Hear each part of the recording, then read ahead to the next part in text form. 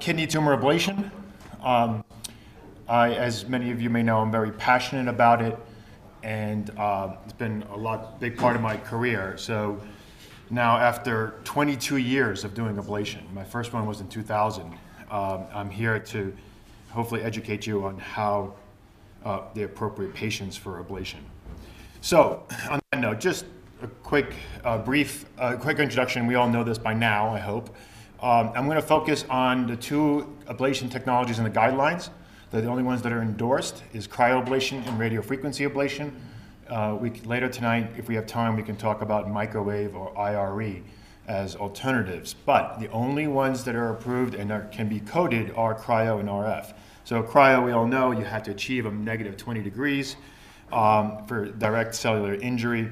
And radiofrequency is a little bit hard to imagine in your head, but essentially it's a glorified Bovie machine. We have a grounding pad, and we're alternating current, just like the Bovie. The only difference is the current is being modulated by the radiofrequency, by the machine, so that it doesn't char. And you want to desiccate the tumor as opposed to freeze it. So you're either going to cook it or you're going to freeze it in terms of to the technologies available for ablation. The other thing, to make very clear that we all understand, a complete treatment in kidney ablation is non-enhancing tissue on a CT or MRI that would correspond to the location and the configuration of the previously enhancing tumor. Okay, so it's all radiographic, and this would thereby translate into non-perfused equals non-viable. That has been now established in the literature after many debates for the first decade of my career in doing ablations about, is non-perfused on CT or MRI reliable? The answer is absolutely reliable. Can there be micro recurrences? Of course, we can always talk about that, but this is the definition of success. We usually want to see the ablation zone be larger than the original tumor, and then you know you have covered it all, per se. What does an ablation look like? This is a radiofrequency ablation, and I show this in terms of what an RFA looks like. In cryoablation, the lesions, if those of you have seen anybody do these, or your patients, the lesion usually shrinks and goes away. It really gets reabsorbed.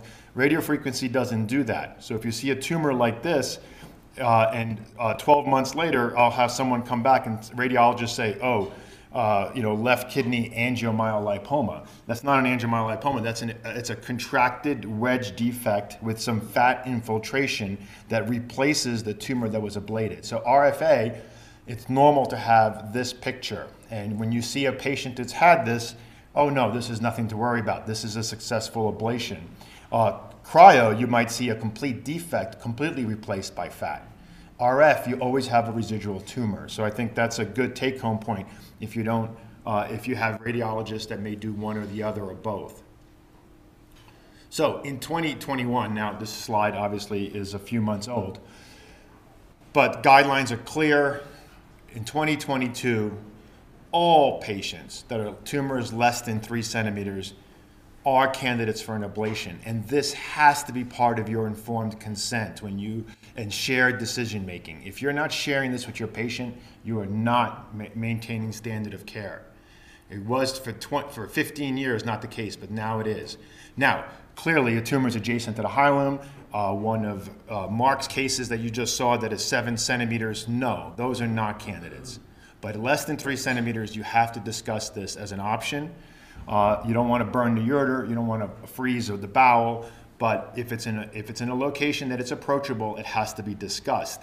And even over 3 centimeters, there is literature, we're not going to have time to cover, that we do treat. I treat 4 and 5 centimeter tumors that may not be candidates for surgery because of age or comorbidity. So over 3, it's okay to do surgery. And not even discuss an ablation per se. But under 3, you have to discuss ablation as an option with our patients. So we don't have a lot of time. I'm going to go over efficacy, functional advantages of ablation, cost, and then the latest indications. So guidelines in 17 were updated and looked at oncologic efficacy. And absolutely, there is a measurable even in under 3 centimeter tumors, this is what we're talking about, a slightly higher chance of having an incomplete treatment compared to partial nephrectomy. That is, residual tumor that may recur. That's a function of trying to be too precise. So I'm trying to kill a 2.5 centimeter tumor. I do an ablation that's 2.6, and sometimes with heat sink, I'm not getting the entire tumor. If I made a 3.5 centimeter ablation, I would have 100% success. So it's a technical error that we could have some local recurrence. But the beauty of an ablation, as opposed to the not beauty of a redo partial nephrectomy, is that you can redo an ablation percutaneously, outpatient, still less morbid 2 times than it is 1 time to have a robotic partial nephrectomy. And if I can do a second ablation because I was super precise the first time, my oncologic efficacy is equivalent to partial nephrectomy. So I don't think it's appropriate to counsel your patients, oh, we're not going to do an ablation because those are not as good as surgery. Yes, sometimes on the first try, but this is an outpatient procedure. You're going to go home with no recovery. And if it don't get it all, I can always do it again. As opposed to surgery, if I don't get it all, you don't want to go back again. Then you're sending them to Mark to try to clean up, right? So a repeat ablation is a risk. It's not a downside in terms of oncologic efficacy for our patients when they go home the same day. So there are lots of literature to support the oncologic efficacy of surgery versus ablation, not just in the guidelines, but in the literature. So this is the abstract from this paper, clearly showing when you looked at the SEER database, less than 4 centimeters, we're looking at, obviously several thousand patients, and the predicted disease-specific survival at 5 years with partial nephrectomy, 98%, with ablation, 97%, to my point. In appropriately selected patients, no difference between surgery and ablation. What about renal functional outcomes? So that's all I'm going to say about oncologic efficacy under 3 centimeters. So what about renal function? First looked at by our group, 13, 14 years ago. And we looked at partial nephrectomy versus radiofrequency ablation. The risk of a GFR insult to your kidney, a CKD, going from good function to CKD 3, there was a significant advantage to ablation. And it remains so today that an ablation, cryo or RF, preserves renal function better than partial nephrectomy. And we can talk about, I have a couple of comments about rhinorrhaphy regarding to Mark's presentation, and I believe it has to all do with the rhinorrhaphy and the loss of renal function when we do a partial nephrectomy compared to there is no rhinorrhaphy. We're just ablating some tissue. We're not compromising the rest of the kidney with an ablation, so we should get better kidney function, and we do. This is a study, as you can tell by the title, looking at parenchymal volume preservation, comparing partial cryo and RF using 3D measurements. Saul Waldo, some well-known, respected authors here, Jamie Landman, leader in cryoablation, James McKiernan, we all know who he is. And looking at this busy slide, but you can see that when you look at the first line, change in non-parenchymal, non-malignant renal volume measured on the CT scan, and looked at function in terms of percent GFR, et cetera. But you can see thermal ablation in the first column versus partial nephrectomy. The change in parenchymal volume in thermal ablation was 8%. That in partial nephrectomy is twice as much loss of kidney function, 16%. These were matched patients, all T1As. And then if you look at percent loss of renal function, again, an advantage. And so for ablation versus partial, 4 versus 13%. And this is actually why when I see a patient with a solitary kidney, my first thought is I'm always going to look to see if I can do an ablation and not a partial nephrectomy in a tumor, because I know I can preserve better function with an ablation than I can preserve with a partial nephrectomy. So my go-to on patients with solitary kidneys is this because of this data. The kidneys do better. What about cost? Well, it's a no-brainer.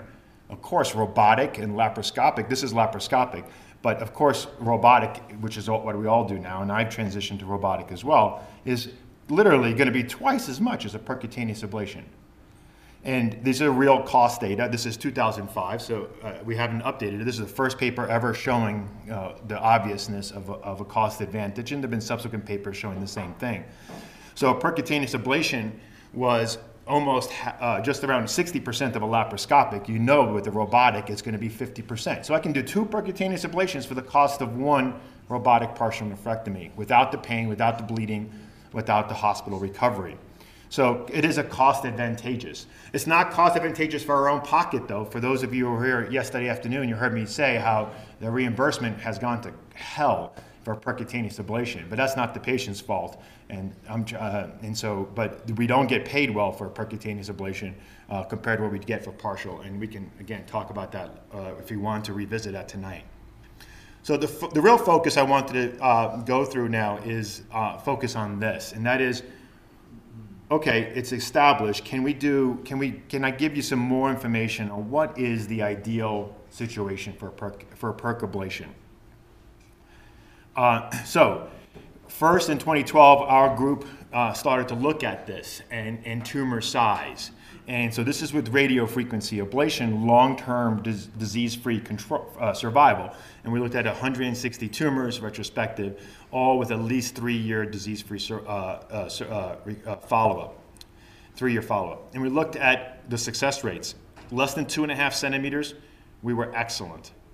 2.5 to 3, not so good, but we salvaged to 96% with the second ablation. And over 3 centimeters, we never did that great. I'm first to admit that. So this is the first paper that then ended up where the guidelines are based on the 3 centimeter rule. So it's interesting, we talk about T1A tumors, which is up to 4 centimeters. I actually personally believe that T1A, in terms of treatment guidelines, should be revised to T1A should be 3 centimeters or less, because we all even know that the biology of a 3.5 centimeter tumor is really different than a 2.5 centimeter tumor, and it makes a difference in how you treat them. So the 3 centimeter rule is, when I hear people talk about T1A and ablation, it always gives me pains because a 3.9 is not the same as a 2.5 when it comes to ablation. And this doesn't matter for cryo, it matters same for cryo. So, and that's why the guidelines make no difference, identify no difference in terms of recommendation. Laparoscopic cryoablation for renal masses, the WashU experience, the largest and longest in the world, because they were doing lap cryos back in the 1990s. Multivariate analysis in terms of risk of recurrence, and the only thing that stood out was tumor size, 2.5 centimeters. Then UCSD, another paper with University of Tennessee, looking at cryo, 150 patients, similar to our study, T1A, 4 years follow-up, overall 88%, but the cutoff was 3 centimeters. Again, so this is where the guidelines say the 3 centimeters, and that's where I was emphasizing earlier. So big difference in success between over 3 and less than 3 centimeters. So that's where the 2017 guideline statement came out, and it now is followed up in the update. But the panel felt that thermoablation should be reserved for smaller tumors less than 3 centimeters in size, unless other comorbidities or factors may dictate trying to push the envelope. And so I do push the envelope, as I'll show you here in a second in a few patients. But that's where the guideline indications came from. The other thing that's important, none of the guidelines make any specific reference to age and comorbidities as an indication. It is effective for any one of us in the audience or younger. All right, there is no, age doesn't matter in the success of an ablation. Freezing or heating doesn't care. We all can get frostbite today outside in the mountain, so it doesn't matter how old you are. So we are biased to want to do a partial, but that's not fair to our patients. So this is, again, one of the first papers that was published by our group, but I'll show you, the age didn't matter. So 58 tumors, 2.2 centimeters, ideal to patients, right? Followed up for 5 years. The 5-year and 10 years disease-free survival, that is no tumor, 94%. And the overall survival, by the way, the overall survival of 10 years was only 91%. These are patients 57 years old, that's me. And it's kind of scary that 8% of us may not be here in 10 years, right? So you can't assume that everybody young is going to live forever anyway. And when you look at a 55-year-old man, my age, has a 5-year overall survival of 95% and a 10-year survival of 90%, which is exactly what we showed. So ablation never compromised their outcomes, okay? So ablation is okay for any age. And they're durable. 10-year outcomes, we see it always plateau after 5 or so. So we see disease-free survivals after 3 centimeters of appropriately selected tumors. We see outcomes that are acceptable over the long term. So, and we see that same thing for cryoablation. I don't have a slide on cryo, but this is RF. This, I think, is one of the more exciting things in terms of tailoring your ablation recommendations. RCC subtype, does it influence thermal ablation? And the gut feeling was that it might, and in fact, it does. So this is radio frequency. I'll show you cryo in a second. But when you look at RCC subtypes, that is clear cell versus papillary, the most common two, and you look at ablation success, they separate. And clear cell success being that definition of no viable tumor, no long-term here, over 5-year follow-up, papillary is almost 100% successful, and clear cell doesn't. There is a decline in clear cell. Why? Because this is a thermal ablation of a hypervascular tumor, clear cell, right? So there's going to be heat sinks, and there could be micro heat sinks within the tumor where it's really hypervascular flow, and we might have residual tumor that we don't even know about, and it may recur several years later and have to be repeated. But with papillary being a hypovascular tumor, they do amazingly well. And there is no heat sink, and so they freeze or cook with very high success. And in fact, the UCSD Tennessee data that I just showed you earlier by size also looked at it by grade and tumor type. And as you can see here, not only did size matter, which I just told you, but high grade, meaning more hypervascular, we know that, and that's almost always going to be clear cell in this patient population, which is just T1A. And then if you look at it, clear cell 88% versus 97% at 4 years for papillary. So again, tumor type matters. So this comes to the concept that we talked about, biopsy, not biopsy, but oh, wait a minute. If I'm considering an ablation, I might want to biopsy this patient, right? If he or she has a high-grade clear cell carcinoma on biopsy, which is not that common, I really might actually show them this data and say we should just do a partial. But if I know it's an African-American patient with a hypo-enhancing tumor, I know it's a papillary. If I want to prove it, I can biopsy it. It's a papillary. I know ablation is going to work. Oh, there's no way I'm going to do a partial nephrectomy and offer that patient that operation if I know it's going to be a papillary carcinoma, because I can't do better than 97, 98%. Mayo Clinic, same thing, JVIR, published a couple of years ago, 170 patients, ideal 2.9 centimeters, 5-year disease-free survival, 90%, I just try to remember these numbers, 90 for clear cell, 100% for papillary. So it does matter what type of tumor you're going to treat. And again, I hope you take that home in terms of how you advise your patients regarding the role of ablation. What about cryo versus RF? That issue has been settled over a decade ago, so please don't ask any questions about which one is better. There is no which one's better. It's just whichever one is cheaper or whichever one you have in the closet at home, and that's the one you should use. The data is very clear in multiple papers. This is just an abstract for several years ago now, showing that in a pooled analysis, there was no difference between cryo and RF, again, the 90%, because these were almost all clear cell carcinomas. So there was no statistical difference in efficacy between cryo and RF. The Mayo Clinic published the largest experience in the appropriately selected tumor that is masses less than 3 centimeters. They looked at local control and complications, so you can't argue one is better than the other in this either. So for almost 400 and some tumors, again, concluding that there is no difference in efficacy or complications when you do appropriately selected tumors with radiofrequency or cryoablation. So the guidelines endorse that these are the appropriate options, and there was no one preference versus the other.